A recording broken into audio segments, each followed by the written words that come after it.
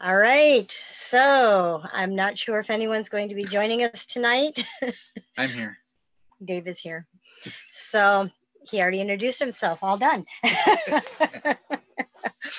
So for those of you who maybe have joined us here and there for the month of May, thank you. This is our last session, live session, and I'm considering it a bonus because we've been doing it Monday through Friday, and this is Saturday that we're taping this. So I did want to have Dave join me for another one and just give us a chance to share some things with you. And the topic that we're going to be talking about is your changed identity. And yeah, I was going to introduce this a little bit differently, but I'll just say he always has a way of changing my plans.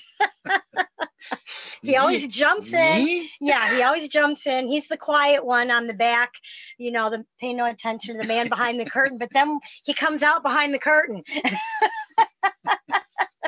So I've invited him to come out from behind the curtain. He does everything behind the scenes for GPS. So yeah, I may tell him that while we're talking. So as you can tell, I'm pretty much the face for GPS Hope. And I mean, which one would you want? So, okay. And he does everything, all the technical stuff, the driving of the Hope Mobile, and everything that you don't see is done by him. So anyway, I want us to start out tonight because this is also going to be a replay on YouTube for people who don't watch it live. And it will just be out there. And so people who may have stumbled on this video and not know our story would be interested in that. So I'll go ahead and start us out. And I'm going to do my best to keep it short because it's an interesting story and there's so many pieces to it. And if you do want to maybe read more about all this, more of the details than what I'm going to share, you can check that out on our website for Becca's story. But when our oldest daughter was 3, she was diagnosed with bone cancer. And so she actually, oops, I need that over there. Man behind the curtain, would you go get my prop? I started looking around, I was like, hey, are we missing something? Yes, we are missing something. Should I be sitting there? Yeah. Man behind the curtain entertained. So Becca, our daughter, when she had her leg amputated because it was bone cancer, she went through 9 months of chemotherapy, and that kind of started the journey that we're on. And yeah, I'm going to wait to show this. I have it now, but my little prop here, at least it's next to me now.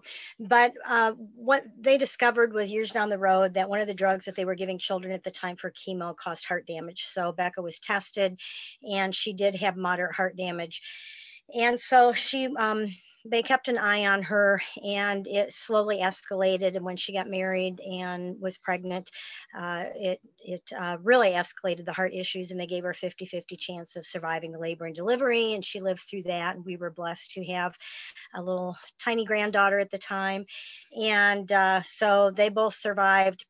But her heart issues continued, and she ended up needing to be on the heart transplant list, and they gave her a pump to run her heart during that time. And through just a year and a half of just in and out of the hospital, more in than out, a good dozen ambulance rides, about 3 medical helicopter emergency rides, it ended up that her heart just finally gave out. And so our daughter passed on October 12th, 2011. And that's what put us into this totally new world of grieving parents. And it changed who I felt like I was. And you know, we're going to be talking about our changed identity. And it's really strange because, I mean, Becca was the oldest of 4 children. So, and Becca had her daughter, we had another grandchild at the time. And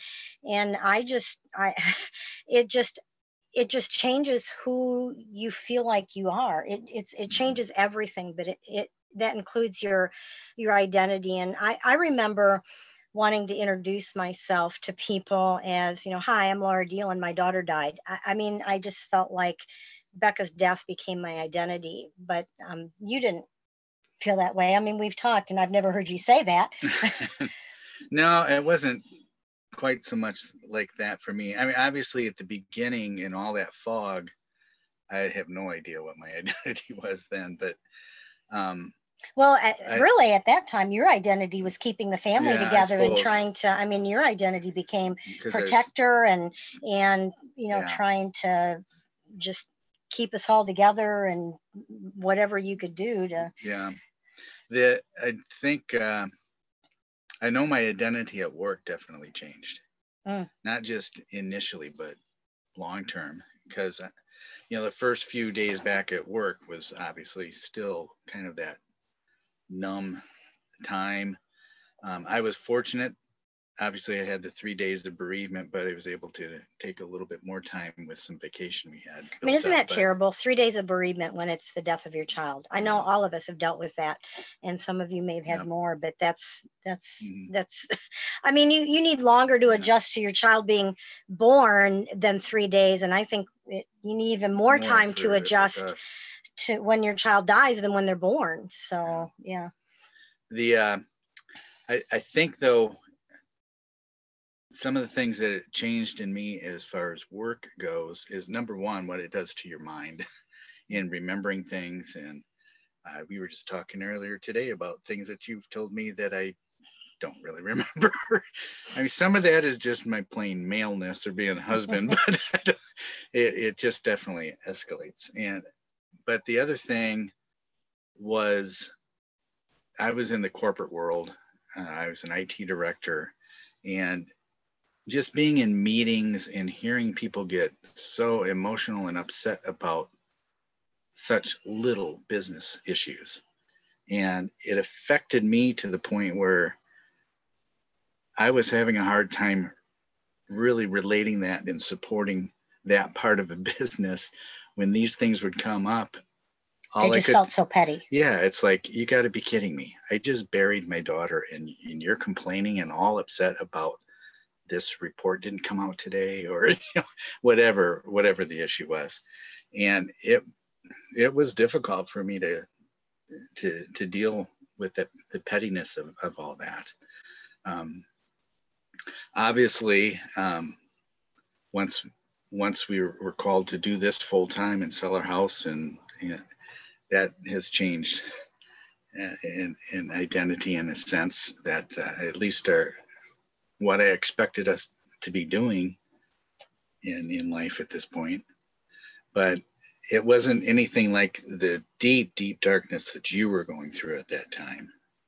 And I remember even coming home from work, just wondering, and trying to keep my mind on work, knowing the difficulties you were having for months and months past all of that.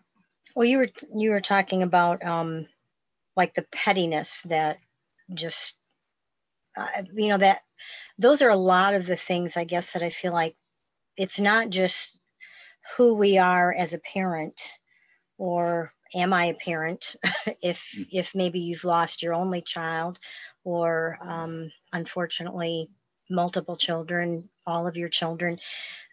Not just that, but the identity of everything, even like right now with this COVID stuff, hearing from so many of you about the whole isolation issue. And it's interesting because some of you are telling me, I love this time of isolation because I don't have to make excuses to not go somewhere. We can't go anywhere. And this is great. I love it. I hope it never ends, kind of a thing.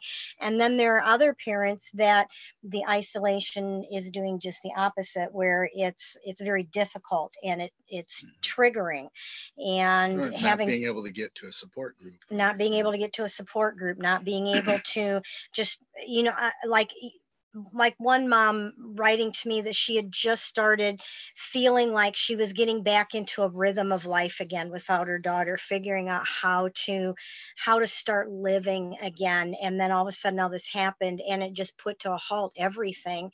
And yeah, like the support group and that kind of a thing, and just how difficult that was for her. And so there are so many parts of us that change. And even like I always, well, I was in children's minister, international pastor, and I've done children's ministry, been a preschool teacher, and you know my life has been surrounded with kids. We have 5 kids, and I loved that part of my life. And obviously children is high energy, and so I've always been a really high energy person. And that that's probably an understatement, but because I thrived on it. I thrived on things that needed high energy. And after Becca died, that has just, I can't do what I used to do. I can't multifunction. I can't be around. I mean, it's been almost 9 years and I still struggle with being around in crowds of people and noise, and it's even hard, which is something I never foresaw. Was, I mean, I picture our grandkids always over having fun, sleepovers, you know, all that kind of stuff. I just can't do that. I don't have the energy for it. I don't have the bandwidth for it. And I feel horrible because that's not what I pictured for our lives at all. Just to be such a different person. One at a time for a while. If they're old enough, or if they're, yeah. I mean, my mom used to come and watch all 5 of our kids for us.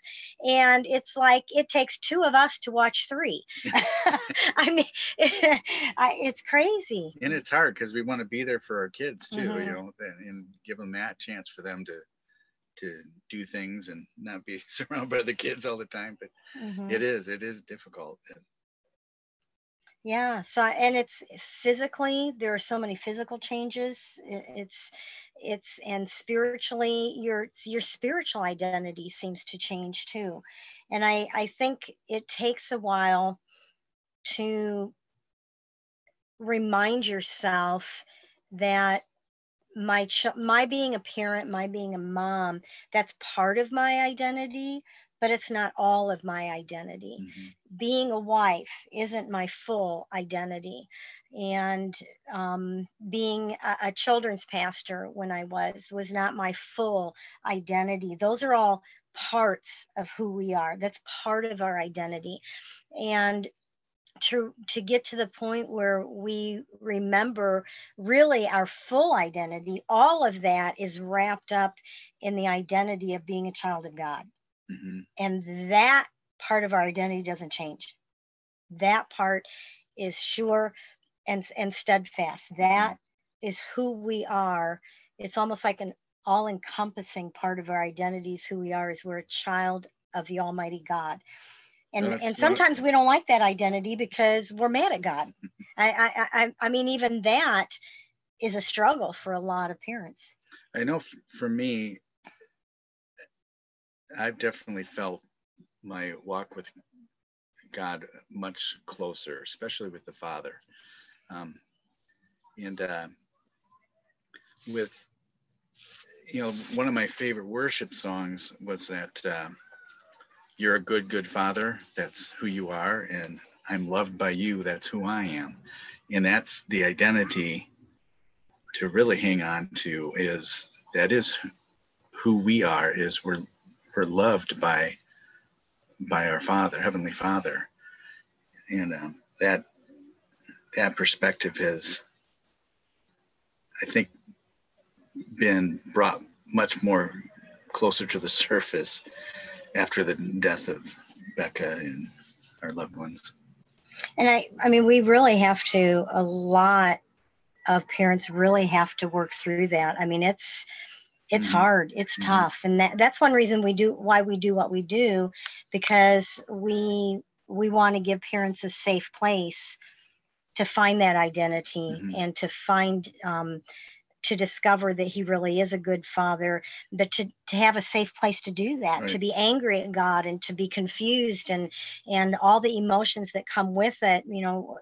Everybody around us, it seems like so many people want to fix us, and they want to make us feel better, and they mean well, but if you haven't lost a child, you can't understand the depth of what it does to you and how it changes you as a person. I mean, people talk about, just the other day I was talking to a mom, and she was saying people were asking Hi, me. Vicki, I just saw. Oh, hey, Vicki.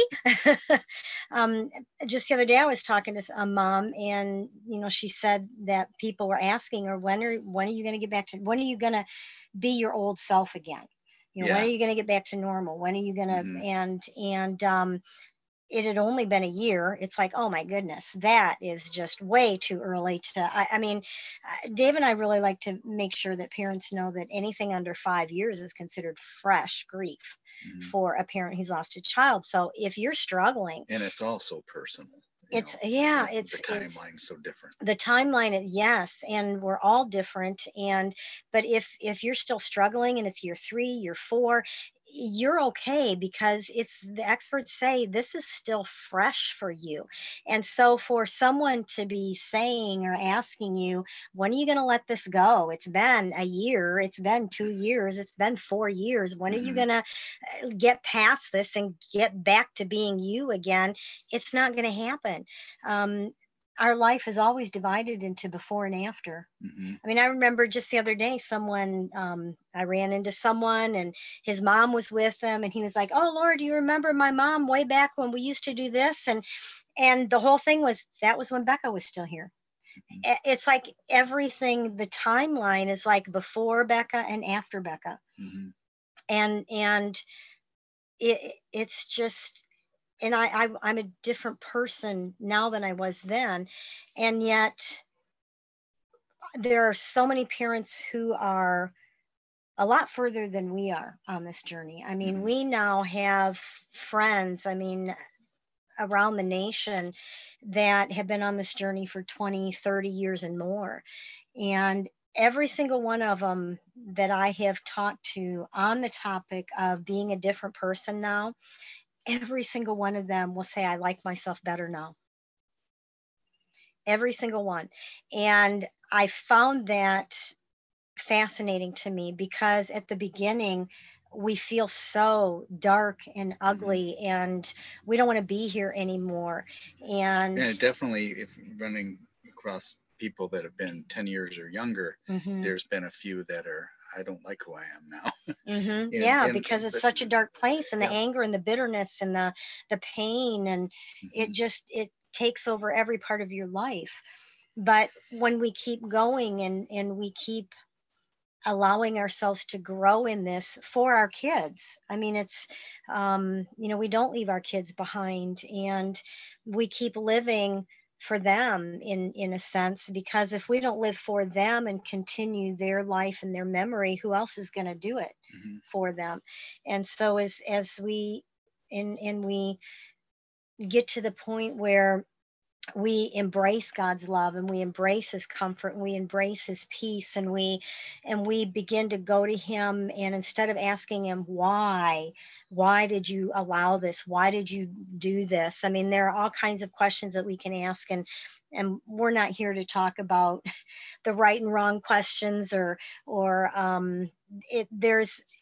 you have to go to God with exactly how you feel and what you're questioning him.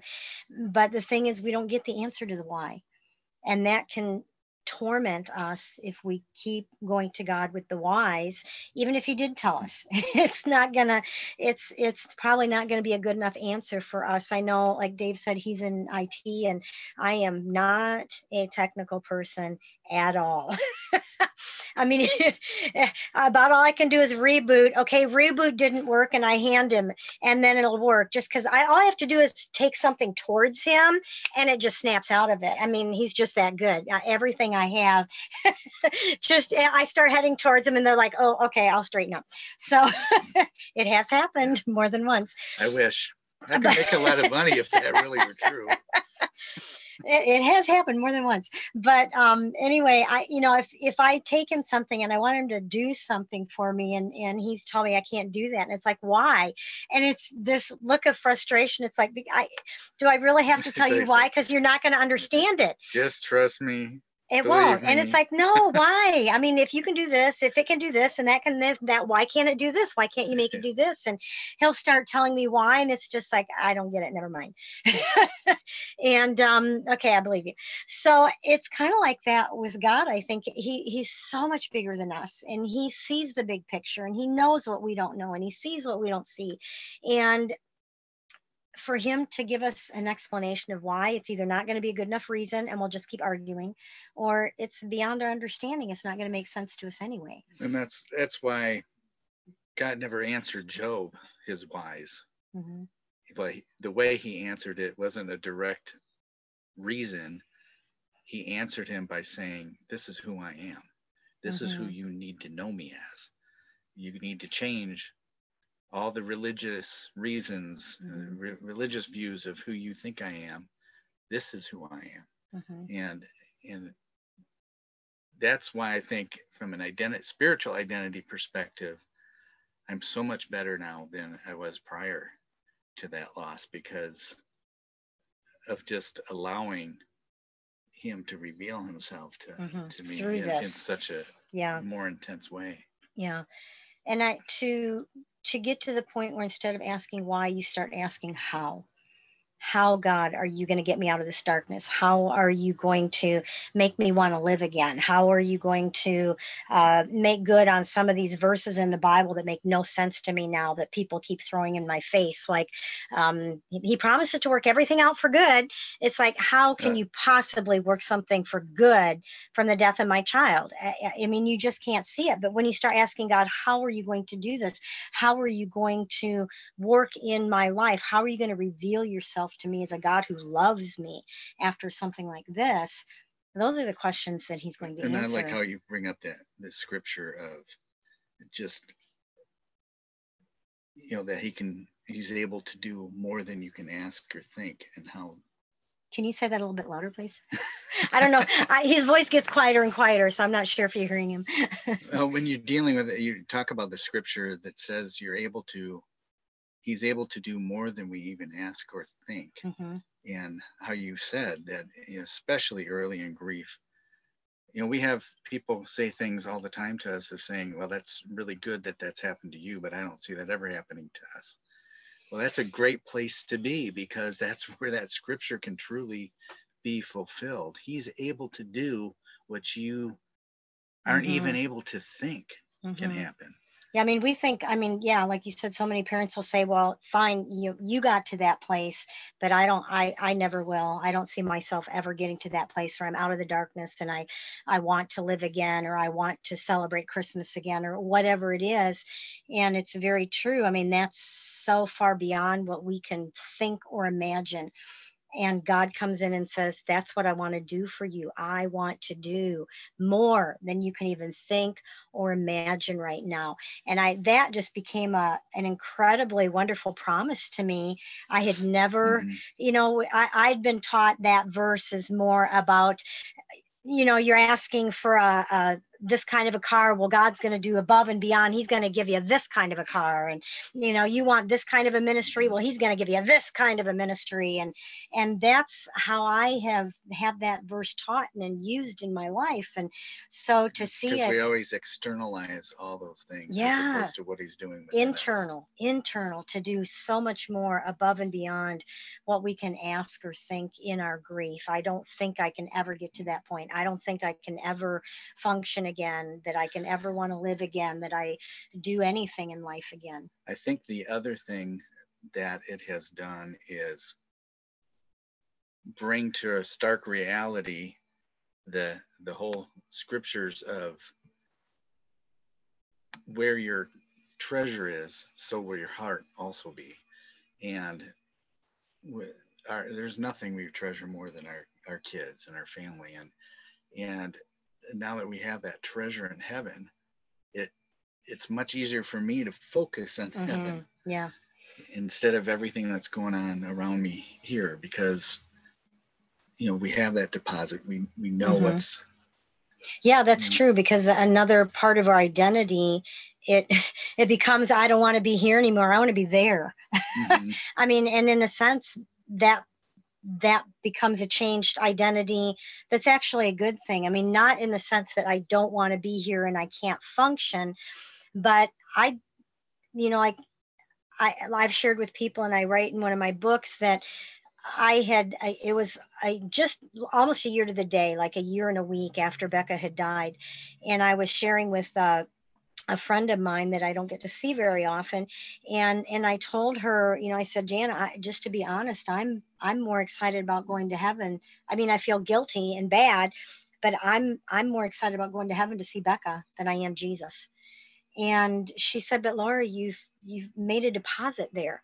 And it was like, wow. And that was when I came home from there that God brought that verse to me, that where your heart is, your treasure will be, and where your heart is, your treasure is. And that just confirmed to me. It was almost like God was saying, it's okay. It's okay. I understand the pain and I understand the grief, and I'm there with you. I mean, think about it. He's inside of us.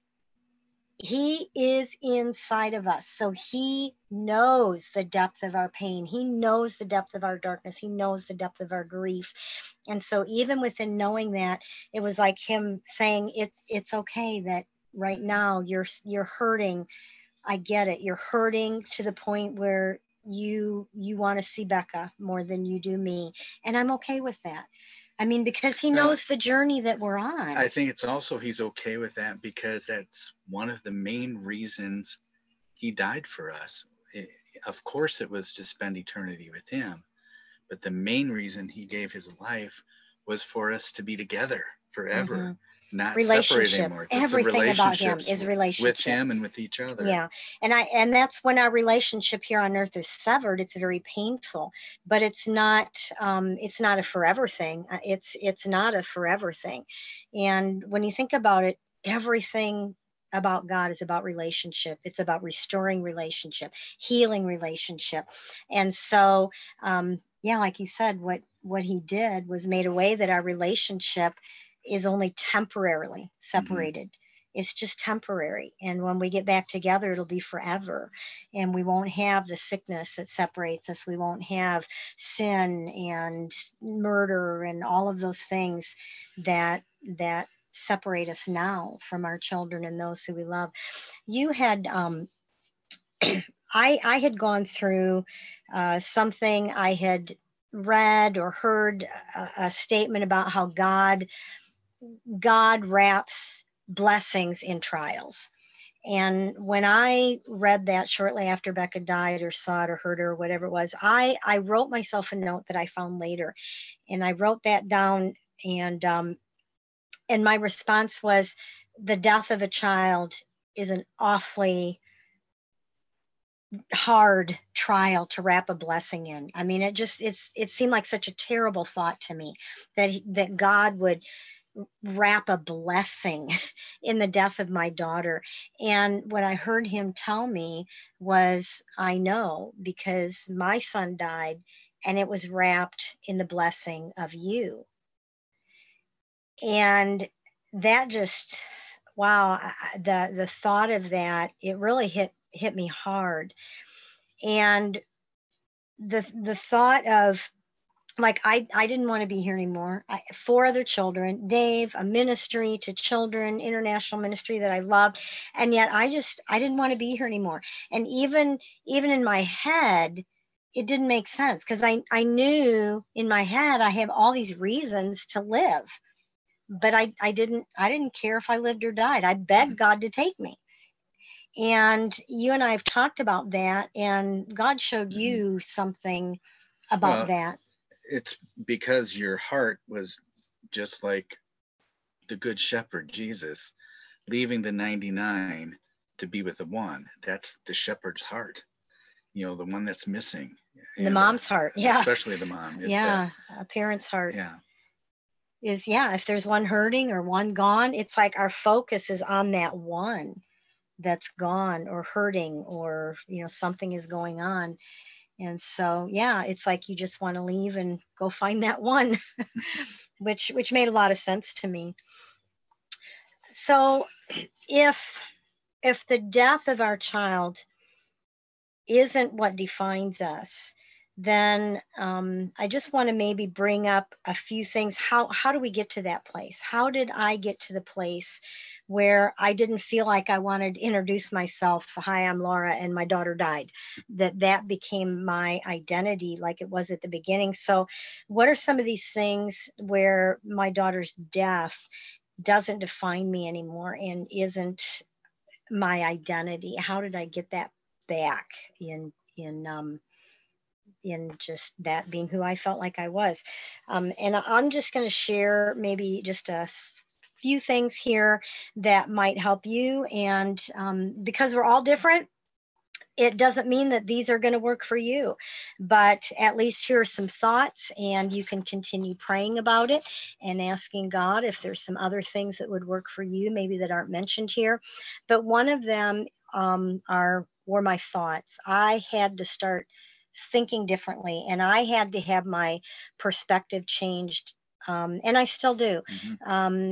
Something, just for an example, a lot of you may have heard me share this because it was so huge to me, was the thought I would think about Becca being gone for like a year, 2 years, 5 years, 10 years, 20 years.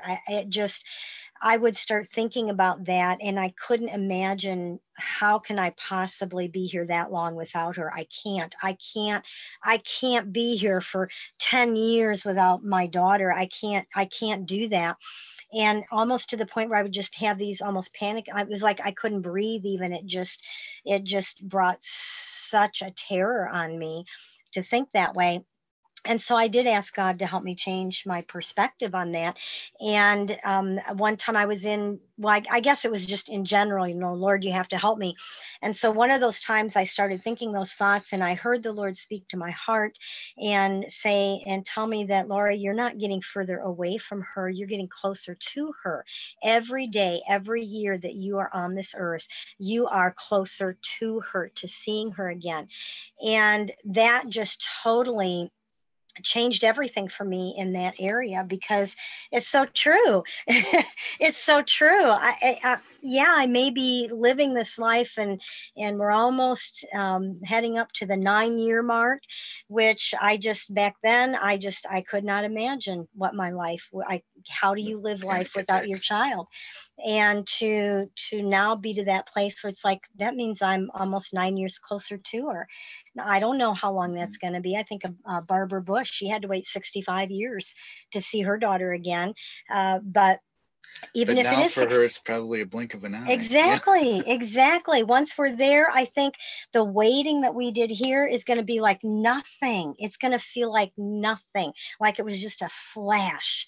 And so those are the kinds of things. Changing your thoughts, changing how you think about something can really help in changing your identity. And even, some of the things we've already shared, our treasure being in heaven, that it's okay to feel that way. And I mean, there were so many things, especially in those early years, that God really did just totally changed my perspective and how I was thinking on something, because how you think about something is how you're going to react and act.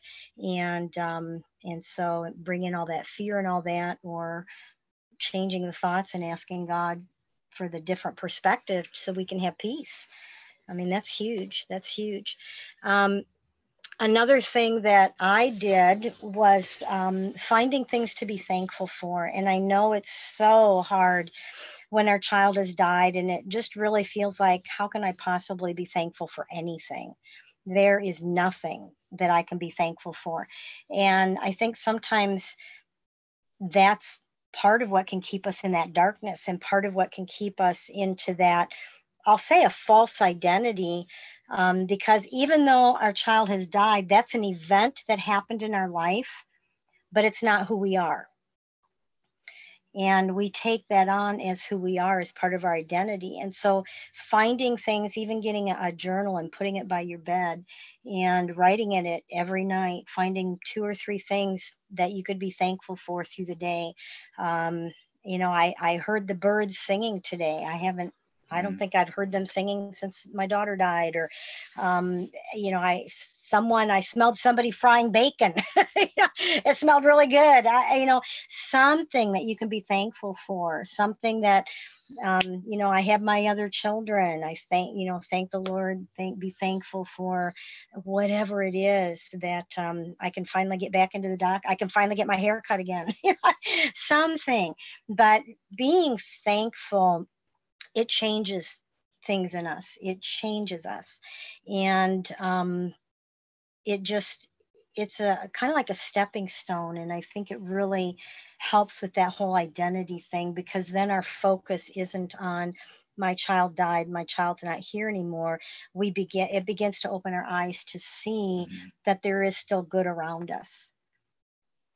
And we can. Yeah, the event of her death, now that we're 8.5 years out, the event of her death, it becomes more and more an event. Yeah, it becomes more of a moment in time than all consuming. And her life starts taking much bigger part of our memories and what we do.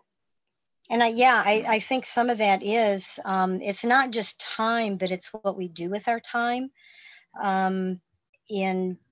In working through the grief, because that's, I like that observation, because it's very true. I think at the beginning it is so all consuming, but then as you get away from that, the death becomes the event that it was, and we begin to see more of the life before that event, and that helps a lot.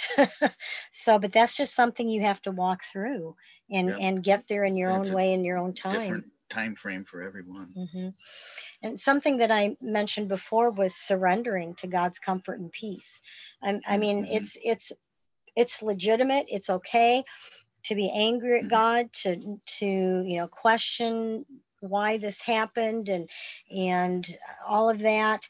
But there comes a time where we get to make choices. I mean, we get to choose whether we're going to continue to see ourselves as the victim and choose whether we're going to continue to blame God, or are we going to just finally be worn out like a kid fighting his dad and just get worn out and just say, I give up, God. I give up. I need your peace. I need your comfort. I need your hope. I need you to carry me on through this. And that can happen several different times. Oh yeah, in cycles. In cycles. Yeah, definitely. Yeah. And another thing that I think is that can help, especially when we're struggling with our identity of, my child died and that whole thing, is to start living in a way that honors our child's life instead of being stuck in that one moment of time, their death. And as I say that, that grief and that darkness just comes over us, and it is all consuming at the beginning. I mean, it just consumes you. But as we go along, there are opportunities to start walking out of that. And I think we don't feel like we are for a long time because it happens so slowly, we don't even recognize it. I mean, I think about the woman that talked to you in Ohio that, Well, she came up to the table and said, I had mentioned to one person we were talking with her, and she was just being encouraged that, that it can get better for us. And there was another lady that came and said, it's been 15 years for me and it hasn't gotten any better. And I wasn't going to confront her on that, but I thought, then you really have forgotten how dark and how horrible it was at the very beginning. Because at the very beginning, you wouldn't have been able to even come to this event. Yeah, you wouldn't have been able to come curled up in a ball in your bed. You wouldn't have been standing here in front of us at this table, even talking. And I think that's when we get to a point where we start identifying with the grief and the death, and we've we maybe get confronted with those choices. That's time to make a choice, and we don't want to make that choice. Because let's face it, there you come to that point where you're confronted with, am I going to continue to live in this darkness, even though I don't know any way out yet? Am I at least willing to start looking? And for some of us, we answer no to that, maybe several times before we finally answer for years, yes. Yeah. And it's because we connect that death and that pain with our child. And if with that remembering our child, if that goes away, then I've forgotten everything. Or I'm betraying my child, or their I'm death leaving them behind, anymore. And that's really not what it's about. I mean, that grief and that pain is definitely based on the depth of our love. But when that pain goes away, it doesn't mean that love has stopped. And it seems like to me there's always an undercurrent of that pain and that Absolutely. grief. We just learn how to carry it. We learn so that it's not debilitating to us. It's always with us to be able to stop. We gain tools, to be able to carry that grief. And so it's not going to be a pain-free life. But there's no reason to continue to choose the pain, thinking that that's what's going to keep you connected to your child. Right. Because really, for me, I feel like that's dishonoring to my child. I feel like that would be dishonoring to Becca if I was choosing to live the rest of my life in darkness. You may not have felt that way initially. Initially, but right. But to get to the point where it's like, I want to do something to honor Becca's life. I want to do something that showed that her life mattered. And Becca was so vibrant and full of energy and just full of life that I think if she knew that her death kept me imprisoned and in darkness and hating my life for the rest of my time here on earth, I think she would be very upset with me. I think she'd be like, Mom, snap out of it. Look where I am. Snap out of it. Do something. Have fun with life like I did. Earlier you had mentioned surrendering to God's peace and rest. And because it gets to a point where it becomes a choice that I'm going to surrender. And once I saw somebody talk about surrender, and they showed a picture of a hammock. It's like, what in the world does a hammock have anything to do with surrender? But they used that in a sense of you're surrendering yourself to that, allowing that hammock to carry your weight, so you can just relax, rest, and trust, and have peace. And so I just got that picture of that. God's trying to provide us a hammock of rest and peace. But sometimes hammocks, especially at the beginning, you feel very nervous with them because I'm going to flip over or what, But the more you relax and calm yourself, all of a sudden it is a very relaxing.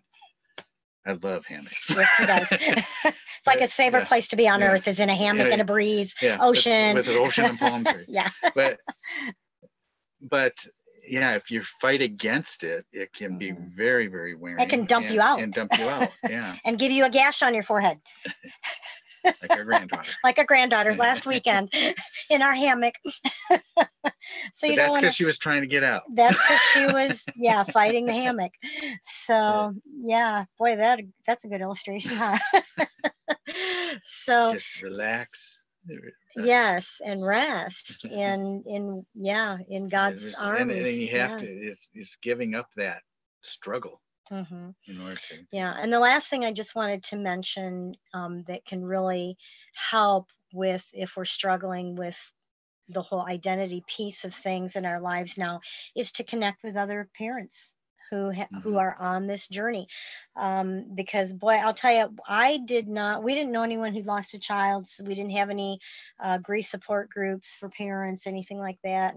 And I don't know if I would have gone at the beginning if I'd have known about it, but I as God was leading us to, he was bringing parents to us that had lost their children and asking for help. And it's like, I don't know, this just happened to me too. I don't know what I'm doing, but let's just walk this together. And we saw that it seemed like God was starting to birth a ministry through this. And I realized, well, if God's asking me to minister to other grieving parents, then I probably should let myself get ministered to. And be on the other end of this first. And so I did some digging, and I found a one-day conference for bereaved moms. It was about 4 hours away, so I drove there. And the thing was, I fought it for a long time because I thought I didn't want to be around a bunch of parents who were just going to be a mess like me. And I felt like we're just going to sit around and talk about our kids and cry about our kids being gone, and I'm going to leave feeling worse than when I went. And I didn't want that. And so when I went for that weekend, I discovered how awesome and wonderful it was to be around a whole bunch of people who are a mess like me, because we could laugh together. You didn't have to feel guilty for laughing. If the tears came, you didn't have to explain. You didn't have to run and hide. It was awesome. It was so wonderful to be around people who got it. You didn't have to explain anything. And you were just with people. You could just take off every mask and be who you were, even if you didn't know who that was. Mhm. It was okay. And so I really encourage parents to connect with other parents, especially early on. Find other parents who are further on this road than you, because if you can't see past the darkness, they can be that light for Especially the you. ones that have made it past that darkness. Yeah, because sometimes you connect with other parents and they're in that darkness themselves, like this woman 15 years Mhm. out, and she was still, no, it's not any better. And that's not who Mhm. you want to connect with. You want to connect with those who are back in the light, who have learned how to live with, without their child, and learn how to live a life of meaning and purpose again. And I don't want to forget this, because I did leave for a minute to get my little object lesson. And I think it kind of ties in right here. This is, let me see here. This is Becca's first prosthetic leg. So she was 3 years old when this whole mirror thing. There we go. She was 3 years old when she had her leg amputated. Now this has a couple spacers in it, so it was actually even shorter than this when she first got it. But this was her first little prosthetic leg. You know how we save things from our kids when they're little? Well, I don't know why, but I saved this. Look at those toes. I saved this from when she was 3 years old, and when she got her next leg, she'd get a new leg every year. And I don't remember that being saved until we came across it after she had passed away. But I knew I saved it. okay. Yeah. Well, no, you wouldn't remember I saved it. So that was weird. I just got a whiff of this. There's a smell that comes with this, and is it still there, really? It is. No, it isn't. You're remembering. Okay, well, the smell. I guess I'm remembering. But anyway, I just got 2 whiffs of it. But anyway, we actually travel with this now because it's such a good illustration of when our child dies. It's like we have had a part of our being amputated from us. A part of our being has been cut off from us, and we have to figure out how to live with that part of us missing. And because Becca had this amputation at 3 years old, we had a front row seat to watching her learn how to live without a leg. And it looked different than the other kids. There were some times that, she was playing and you couldn't tell the difference, but there were plenty of times that it was obvious. I mean, she walked differently. She couldn't run and keep up. There were all kinds of things that every single day she'd have to decide, is she putting her leg on right away in the morning? Is she going to go without it for a while and scoot around or hop around? I mean, it was always there. There was nothing in her life that happened that wasn't a reminder, either consciously or subconsciously, that she only had one leg and that something had been taken from her. And yet she lived and she thrived and to begin with, it was extremely painful. Yeah. And excruciating painful, and trying to get used to all that. Yeah. But yeah, she did thrive beyond it. You know, it was a constant reminder every minute of every day, right in her face all the time. I don't have every part of me here. Just like we are faced with that every moment of every day. But yeah, she's definitely a testament that you can, even though it's different, you can go on with an amazing life that thrives. And it doesn't look like what we thought it was going to. But we can live a life of meaning and purpose. We can live a life. We can go beyond just surviving to thriving.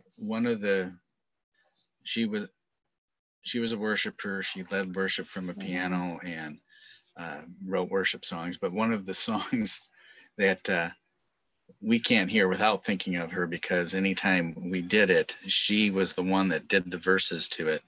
And that's, I'm trading my sorrows. And I'm saying, yes, yes, Lord, yes, Lord, yes, yes, yes. There was the verse. Yeah. How's that go? I'm not pressed. Yeah, I'm pressed. Blessed beyond the curses. I'd have to think of the song, but it's been a few years since we've sung it or heard it. Struck down, but not destroyed. Yeah. But she would always lead those verses because it was so personalized to her and her overcoming those issues in her life. Now you got me. Yeah. Hey, come back to us. Yeah. Yeah. So, yeah, I wanted to make sure that you saw our illustration that you can have a full life again, and that your identity doesn't have to be that my child died, but your identity can be my child lived and his or her life mattered. And I'm going to live in a way that shows that the life of my child mattered. And it doesn't matter if, like for us, we had Becca for 29 years. She lived 26 years beyond this amputation and her cancer. Or if your child only lived for 3 or 4 years, or maybe your child didn't even have life outside of the womb, your child's life matters.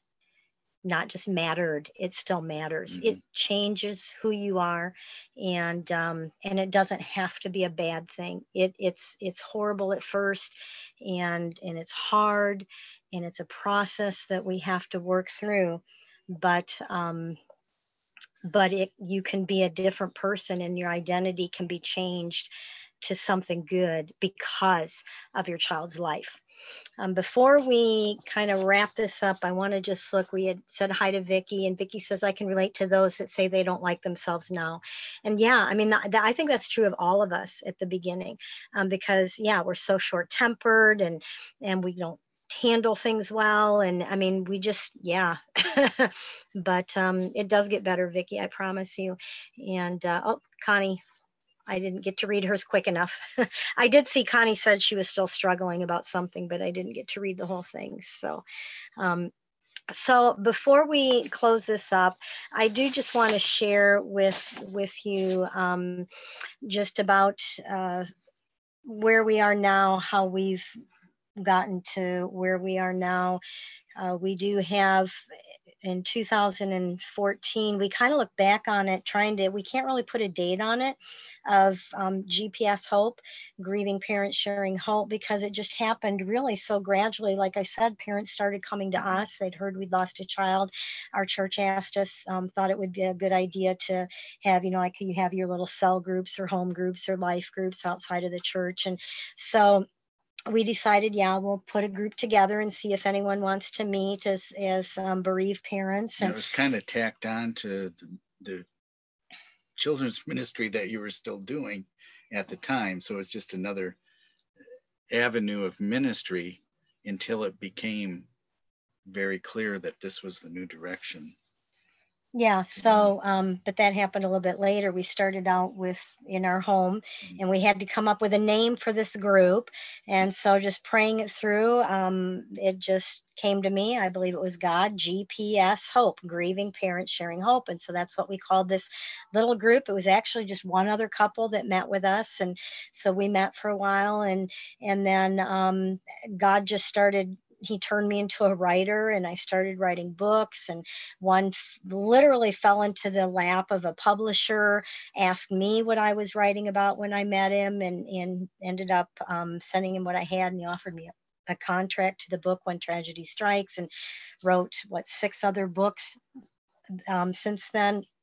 And it's just grown almost on its own. And as those things started happening, I started doing some traveling for speaking, and we started looking at, this looks like this is going to be a long-term thing. It looks like that this is going to become our life, that God is asking us to give ourselves to, offering support and resources to bereaved parents, and especially Christians and believers whose faith has been shattered and who need a safe place, not someone who will fix them, but someone who will say, you be who you need to be in this grief. You take as long as you need to take, and we're going to be right here with you as you go through this, because we've traveled this same road, and all of our journeys look different, but there are still things that are the same. The darkness, the suffocating darkness, there are a lot of things about it that we can all relate to. And so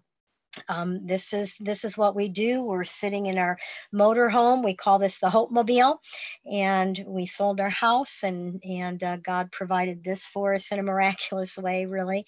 And so we travel the nation for you, for bereaved parents, grieving parents who need the hope that God has given us, and we just extend that hope to the people that God puts in our path. And so, anything to add to that? You don't think so? So if you want to find out more about GPS Hope, it's just real easy. Go to gpshope.org. You'll find our website there. Podcast, blog. We have a library which has a lot of free downloadable things for you. Obviously, this YouTube channel. So you can subscribe to it and get notifications. After this month is over, I'll be back to putting out something out every Friday. And we just do everything that we possibly can to reach out to you in a way that you can receive, just to let us walk with you. That's really our heart, is that we want to walk with you until you find your own hope and your own light and meaning and purpose, and help you find that meaning and purpose again. Yeah, so you can become a grieving parent, sharing hope to others. That's right. Yep. So that this can just continue. And yeah, so, and it's not in spite of your child's death, but it's because of his or her life. And you will always be the parent of your child. You will. That did not stop when your child left this earth. You are still their parent. You always will be. And when we think about it, the fact that being a parent hasn't changed, it's just where my child is different. They have transferred somewhere else. I'm still Becca's mom. It's just she's somewhere else. And I'll be with her again. We'll be reunited. And all of this will be behind us. But until then, we're here to walk with you and do this together with you. So hope you check us out, and hope this was helpful to you. Bye.